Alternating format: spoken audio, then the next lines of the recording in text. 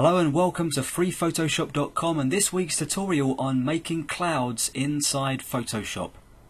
I already have open an image called Plain Skies, and all I've done here is masked away the original sky so we can replace it with our own. If I go ahead and turn the mask back on, we'll be able to see the Photoshop manufactured cloudy sky that we're going to recreate inside this video. And like always, there's multiple ways of doing the same job here inside Photoshop. In this video, we're going to look at what is perhaps the easiest way to create clouds.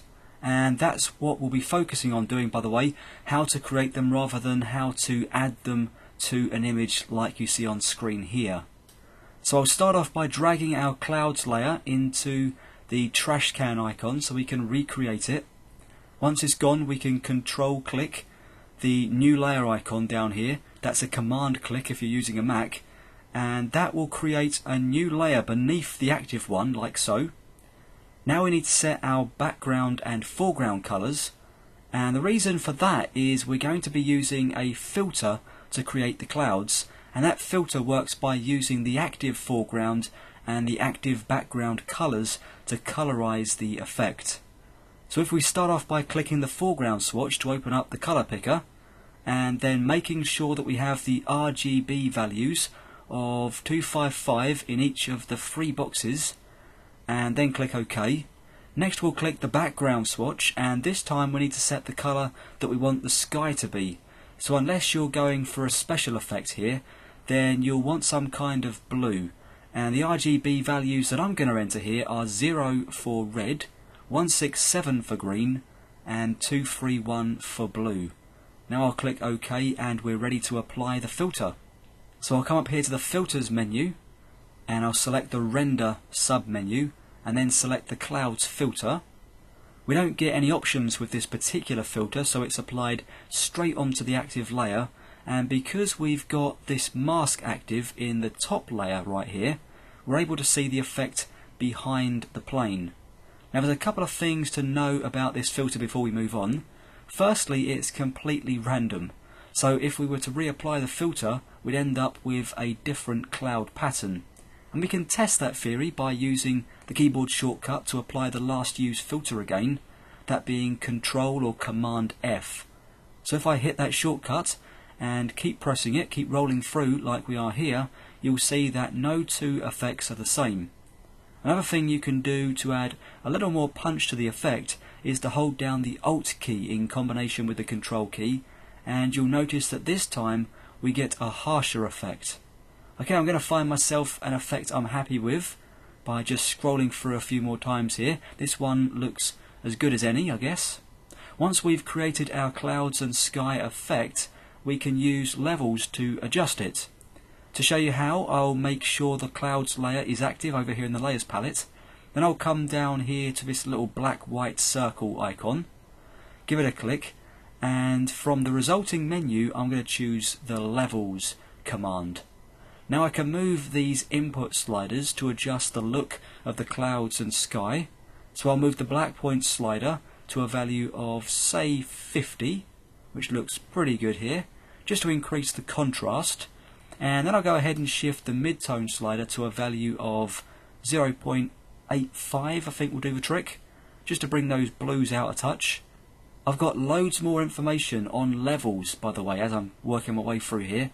Loads more information on the levels command inside the freephotoshop.com website. In fact, I've got 5 hours of videos based around levels and other color correction techniques and tonal adjustments that can happen inside levels. So some really great information there if you want to know more about levels.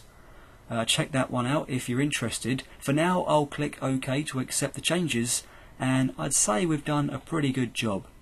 Now another thing you may not realize when you apply the filter is not only is the filter sensitive to the foreground background colors, but also the size of the image.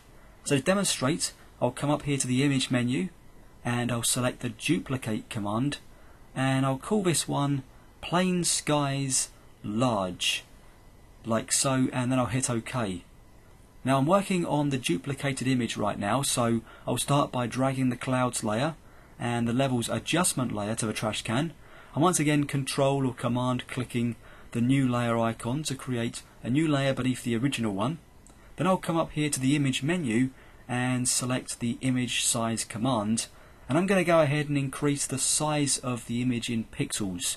So I'll start by making sure resample image is on. That's important if you're adding pixels to the image. Then I'll switch the width value to % and enter a percentage of 400% like so.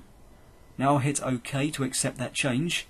So I'm working now with an image that's far larger than the previous one, and as a result I'll zoom out here so we can see the whole picture on screen as we were looking at it before we did that upsampling. Now we've still got our white on blue selected as our foreground background colours, so I'll come back up here to the filter menu, select render, and then select clouds, and this time you'll see we get not a completely different effect, but a different textured effect. Actually it's the same effect but just responding differently, because this time we're working with a much larger document, so we're kind of zoomed out from the clouds effect here. And if this is going to cause you a problem, then you may want to consider selecting the clouds layer, then coming up here to the edit menu and then selecting the free transform option. Now we can zoom out and resize the clouds layer to make the clouds the size we want them. This is going to involve a lot of zooming in and out, by the way, as we work our way through this transformation option, as well as dragging around. But once you're there, you can hit the green confirm tick in the options bar and you should see a big improvement. I'll go ahead and make sure this is sized appropriately for the screen view, and things are looking really nice here, I would say. If you find that the clouds are a little too rough now because of that transformation, you can go ahead and add a small 1 or 2 pixel Gaussian blur just to smooth things out a little. I'm happy with what we've got here on screen though, so I'm going to call this the finished effect. Well, thanks as always for joining me here at freephotoshop.com.